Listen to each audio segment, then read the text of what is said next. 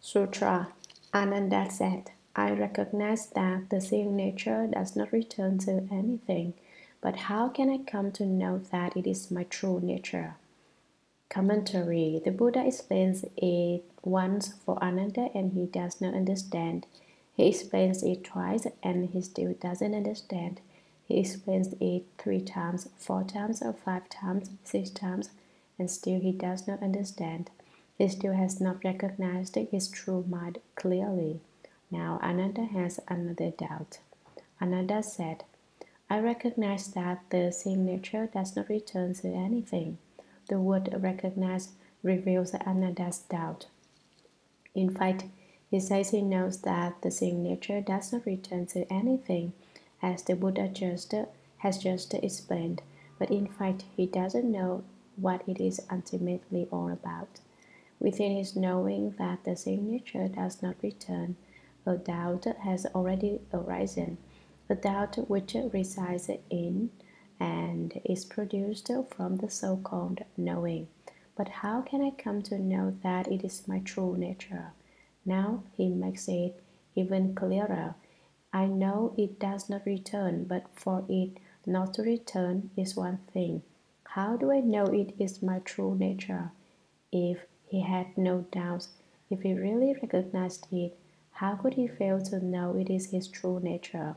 He knows the doctrine of being unable to give the seeing nature to anyone, but he still does not know that the seeing nature is truly the nature of his mind. After all that the Buddha has explained, Ananda still doesn't have a mind. It is still lost because he still doesn't recognize it and still doesn't know he has it. I believe that at this point in the sutra, Ananda was at a total loss.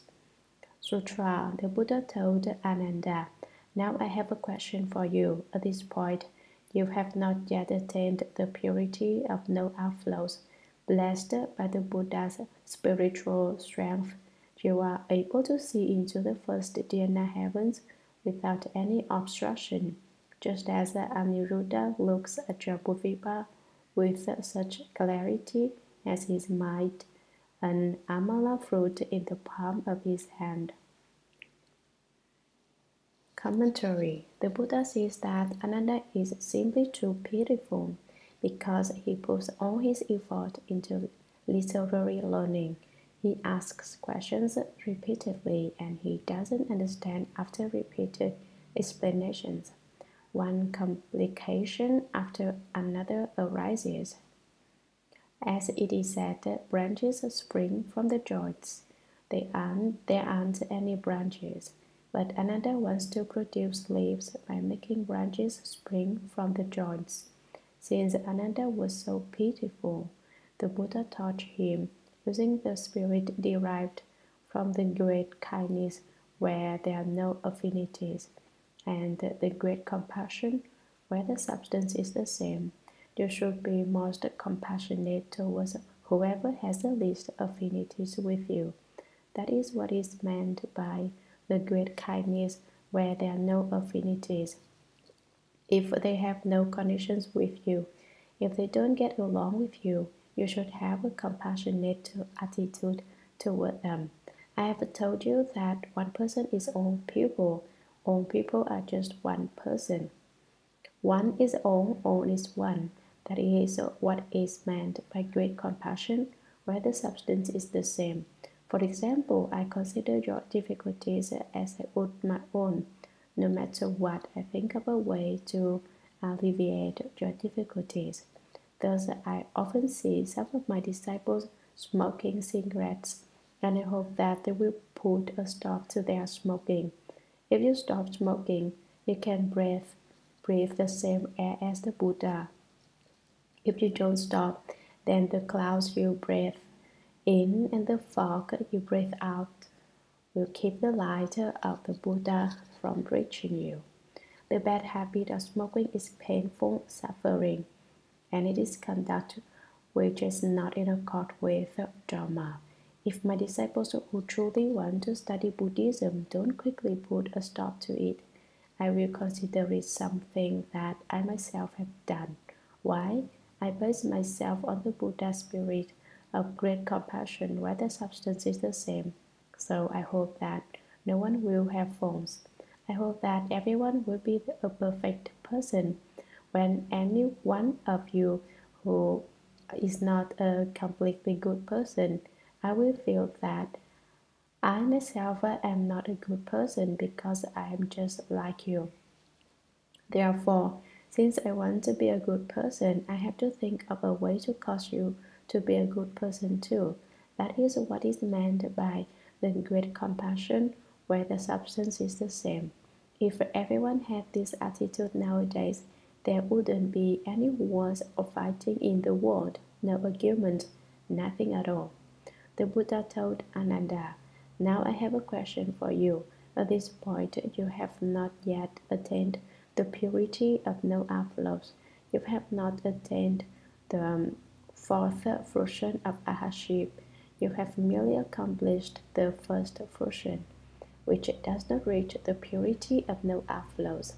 The purity of no outflows is the purest of purity. Nothing is divided about it. It's easy to talk about, but it's a very difficult state to reach. In that state, there are no outflows from the eyes, ears, nose, tongue, body, and mind.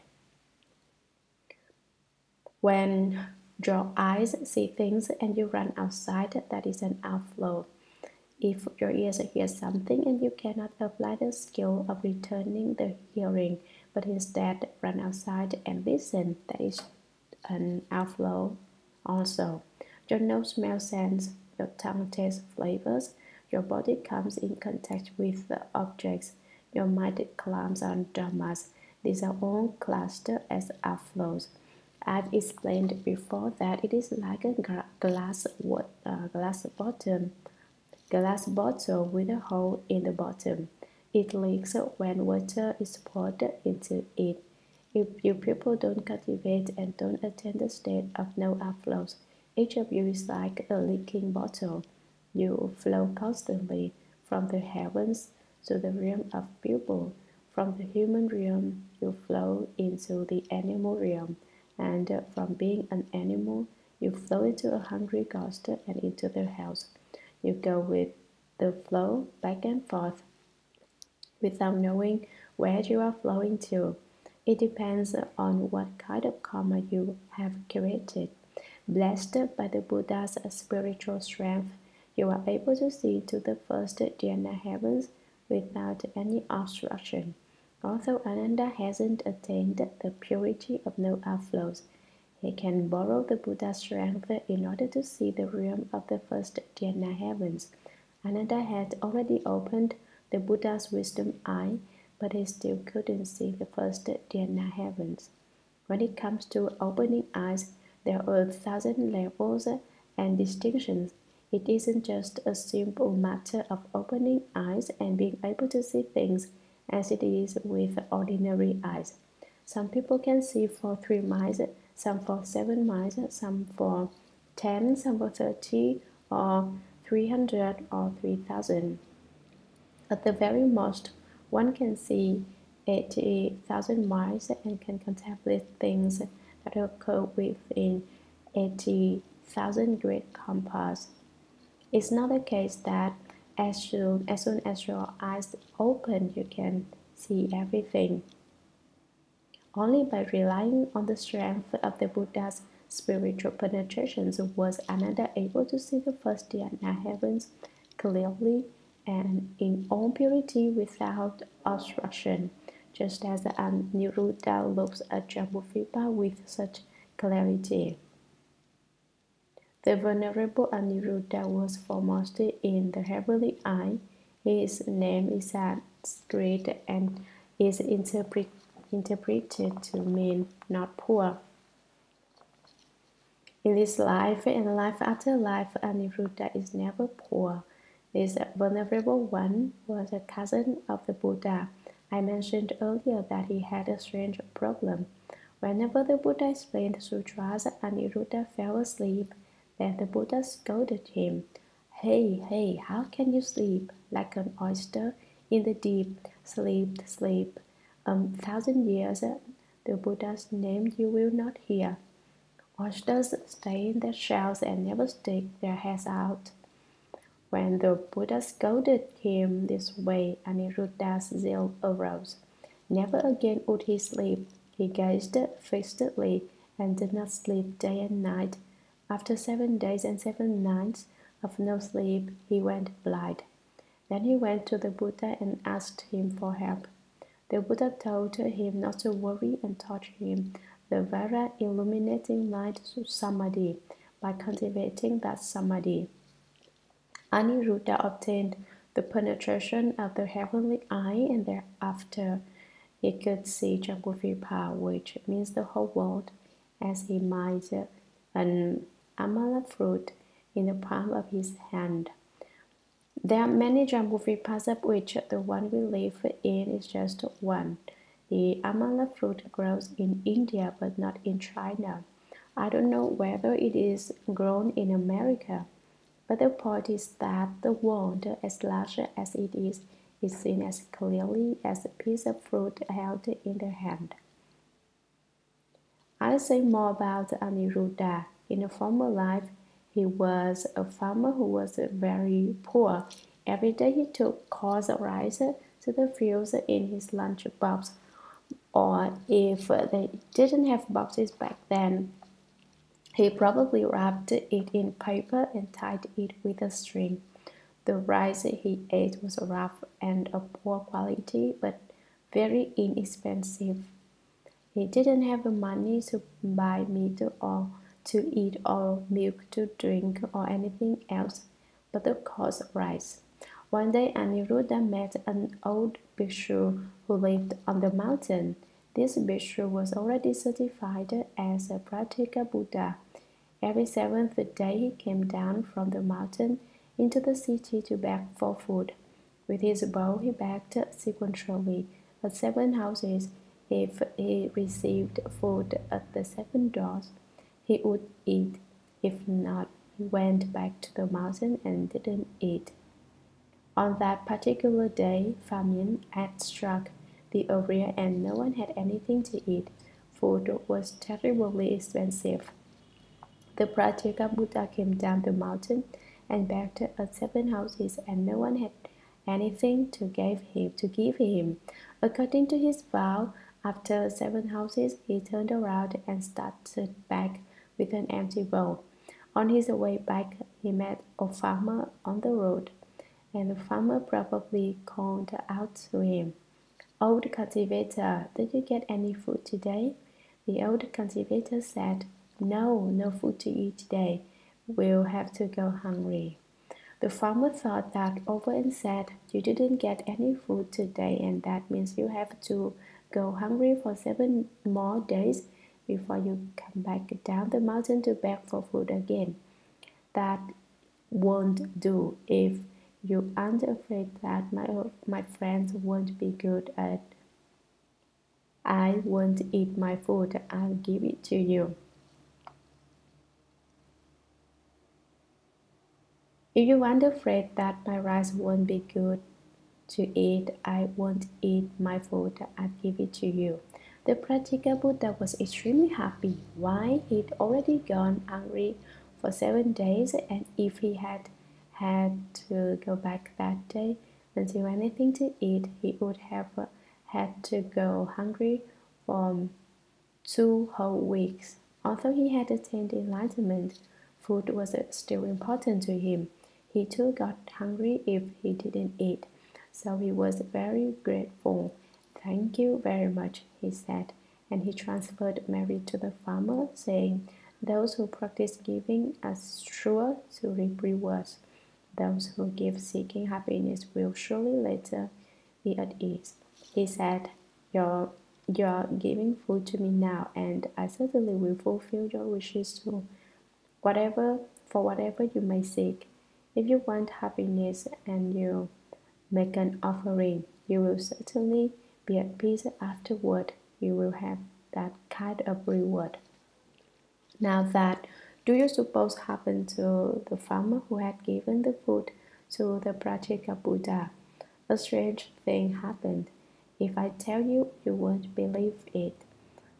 I also find it unbelievable. But Shakyamuni Buddha explained it this way in the sutra, and there is no reason not to believe it. You must believe the unbelievable. What happened? As soon as he began to hold the ground, a rabbit hopped out of the ground and in a single leap landed on his shoulder. Once there, it didn't move.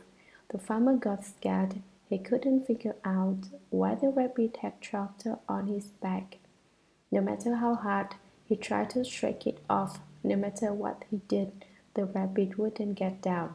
So he stopped working and went back home as fast as he could so that his wife could have a look and see what it was all about. When he got home, his wife discovered that the rabbit had turned to gold. Afterward, whenever he took a piece of the golden rabbit to exchange it for money, piece grew back. Since he was a poor man, he didn't dare take the whole rabbit to sell. So he broke off the 4 paws to sell, and by the time he got back, the rabbit had grown 4 more paws, and because of that, his wealth was inexhaustible. Not only was he wealthy from then on in that life, he was healthy for life after life. For 91 great compass in the heavens among people, no matter where he was, so he is called Aniruddha, very poor. In Buddhism, it is said of giving that relinquish one and obtain 10,000 in return. It says so in the Sutra of the Past Vows of Earth Store Bodhisattva. Everyone should believe that doctrine deeply without the least bit of doubt. Look at the Venerable Anuruddha, who resolved the problem of a practical Buddha's hunger by offering him his inferior food, and the practical Buddha transferred merit to him so that he obtained the reward of inexhaustible wealth. In China, when 1,000 monks are gathered together, there is about to be one arhat among them. You should think every monk you meet is an arhat, although it is not that easy. An arhat are 1 in 1,000, but then it remains to be seen if you can recognize him. The Venerable Aniruddha made an offering to only one monk, but the monk was a practical Buddha, can so obtain that kind of good reward. Now, why didn't the practical Buddha receive any offerings when he went back for food today? Once again, this must be explained in terms of cause and effect. Cultivating wisdom and not cultivating blessings. The heart holds an empty bowl. Cultivating blessings and not cultivating wisdom. The elephant is backed with necklaces. If you only know how to cultivate wisdom, you say, I'm going to study the sutras and investigate the Buddha Dharma. That's fine. You can open wisdom, but you also should cultivate giving. You must nourishing your blessings and draw wisdom. You should seek blessings by making offerings to the triple jewel. If you do not plant blessings, then in the future, when you are an arhat who goes out begging, no one will give you any food because you have no blessings. On the other hand, if you cultivate blessings but do not cultivate wisdom, if you only know how to do good deeds and how to practice giving, then in the future you'll be the elephant decked with necklaces. You cast off this body and become a big dumb elephant whose body is strung with necklaces and adorned with gems. In former times, women wore such necklaces in the air. The necklaces were beautiful. Elephants became bedecked with necklaces. Thus, when you cultivate the way, you should cultivate both blessings and wisdom. Cultivate outside by doing good deeds and cultivate inside until you obtain the light of wisdom. Then you can obtain a mutual response with the way. Sutra. Bodhisattvas can see hundreds of thousands of realms. The first commons of the 10 directions see everything goes out the pure land as numerous as fine motes of dust. Living beings' sight does not extend beyond a fraction of an inch. Commentary. Differences exist when it comes to seeing things. Arhats of the first stage cannot see the first dhyana heavens, while a second stage arhat can see the first dhyana heavens but not the second dhyana heavens. Arhat of the third fruition can be seen the second dhyana heavens but not the third dhyana heavens, unless they are aided by the Buddha's spiritual strength. In that case, they can use the fourth dhyana heavens and the heavens of the 4 stations of emptiness. Bodhisattvas, the great beings, are different. Bodhisattvas can see hundreds of thousands of realms. The Bodhisattva of the first crowd can see 100 worlds. The Bodhisattva of the second crowd 1,000 worlds, and the Bodhisattva of the third crowd 10,000 worlds. What is seen at each position of engagement is different. The first come ones of the 10 directions see everything throughout the pure land as numerous as fine motes of dust. Only the Buddhas of the 10 directions are able to see throughout the pure adorned lands of all Buddhas. They see them clearly and completely. Thus, the Vajra Sutra says, all the various thoughts that occur to all the living beings are known completely and seen completely by the first come one. When Bodhisattvas possesses the understanding of others' thoughts, they know what's on your mind without your saying a word. All the Buddhas can see your thoughts even more clearly. Living beings' sight doesn't extend beyond a fraction of an inch. Living beings refers to ordinary people. When compared to the vision of a sage or of the Buddhas, you can see farther than 1/10 of an inch, or an inch at the most, even if you use all your power of sight. The Buddhas can see all the pure lands as numerous as fine motes of dust, and you can even see one land. You can't even see all of San Francisco. If you look to the left, you can't see what's on your right. If you look to the right, you can't see what's on your left. If you look ahead, you can't see what is behind you, and if you try to see behind you, you can't see what's in front of you. Therefore, obstructions in the heavens of ordinary people. Although the seeing nature is neither produced nor extinguished, your physical body has limitations, and that is why you cannot see. There has the Bodhisattvas and the Buddhas all have the spiritual penetration of the heavenly eye, and their seeing penetrates without obstruction. But consider that living beings can see. I can see you now, but if I hold a piece of paper up in front of my eyes, it stops me from seeing you. And the piece of paper is not even 1/10 of an inch thick. The same would be true if I held up an inch thick board. That's how it is with ordinary people's eyes. If you open the heavenly eye, of course there is no obstruction and you can see everything. Compared to the Buddha, we truly are off by a long way.